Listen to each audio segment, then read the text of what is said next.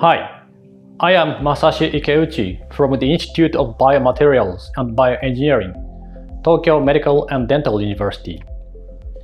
We aim to revolutionize medicine based on micro and nanotechnology and information engineering. One of the key features of our microtechnology is the fabrication of 3D structures composed of thin films like this. In fact, microstructures composed of such thin films are often observed in nature and in living organisms, such as capillaries and cell walls. However, it has been difficult to reproduce such thin structures even with state-of-the-art 3D printers. Therefore, we have developed various technologies to fabricate thin films of biocompatible plastics and biopolymers and microfabricate them into 3 dimensions.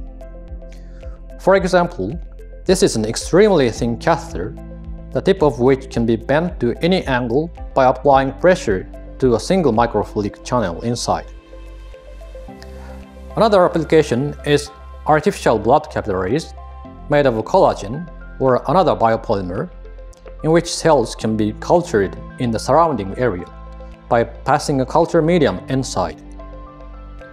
A recent and very important application of our technology is the embryo transfer capsule placed on my fingertip.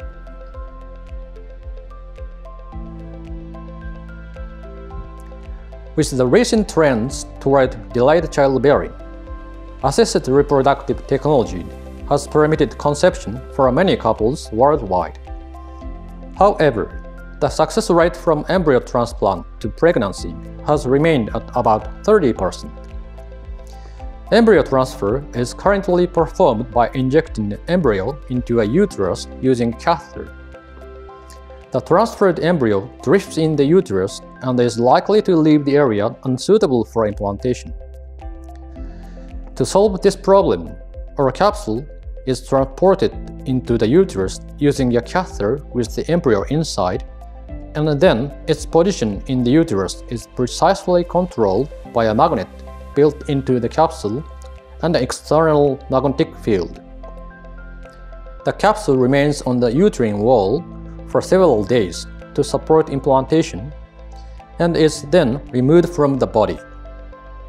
We have already confirmed that the embryo grows normally inside the capsule, and we are now conducting animal studies.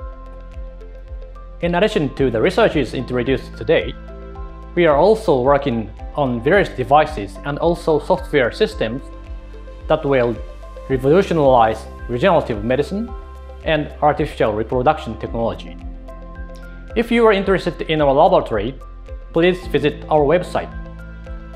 We value diversity in our laboratory, where scientists, engineers, clinicians, and researchers from various fields, also entrepreneurs, work side by side to develop the medical devices of the future. I welcome all who are interested in working with us and collaborating with us. Thank you for watching.